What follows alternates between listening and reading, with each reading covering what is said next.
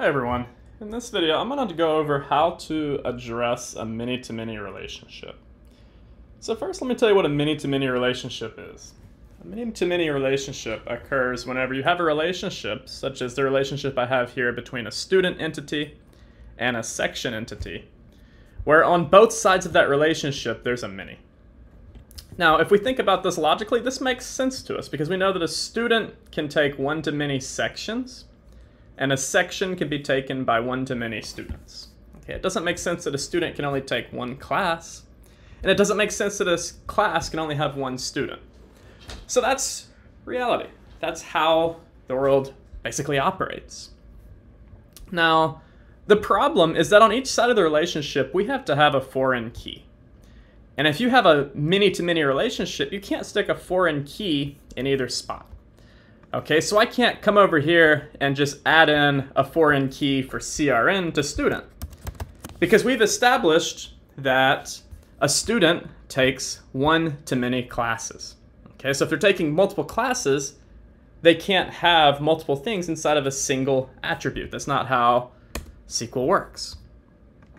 On the flip side, if I come over here to section and I plop down a foreign key, and if I call this student ID, this also doesn't work, okay? Because we know that with a section, it's taken by multiple students. So what do we do in this case? Well, the good news is that we have a really simple way to address this. And that's what's called an associative entity. What an associative entity does is it takes the primary keys from all of the entities involved. Typically, there's only going to be two entities involved, but sometimes there's three or more entities involved. In our example, there's only two entities involved.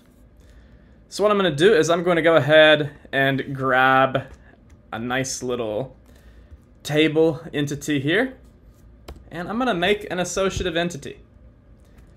So for this associative entity, you could call it student section if you want. I'm going to call it registration.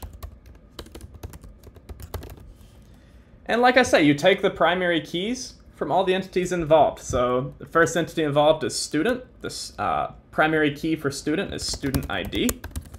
So that becomes not only a primary key, but also a foreign key. And we're going to do the same thing. We're going to take the other entity involved, which is section. We're going to take its primary key, which was CRN. And that's going to become not only the primary key, but also a foreign key, because it does not originate inside of this particular entity. Now finally, I'm going to put a term here. You don't have to do that, but in some cases it's going to make sense to add in maybe a third or a fourth, new attribute to an associative entity. It kind of depends on circumstances. Commonly you'll see an item entity, where you have an entity for all these different items, and you have a location entity, and you want to have inventory. Well, the problem is that an item is going to be at multiple locations, or at least it can, and a location is going to have multiple items. So in that case, what I like to do to address that many-to-many relationship is I like to have an associative entity where I take the item ID, which might be universal product code, it might be some sort of a barcode that we created. I like to take the primary key from location, might be location ID, might be location number, whatever the case is. And then I like to add in a quantity attribute. That way I know how many of that item I have at that location. So some really cool ways to address that. Now, once we have gotten rid of this particular situation here, we now have a relationship between the student entity and registration and section. So what we can do is we can say that a student has one-to-many registration, but a registration has one and only one student. And we know that because the student ID is inside of registration. So it can't belong to multiple students if part of that composite primary key is student ID. Same thing with registration and section.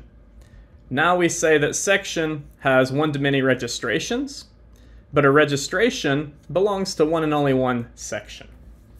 So that's how we can address many-to-many relationships.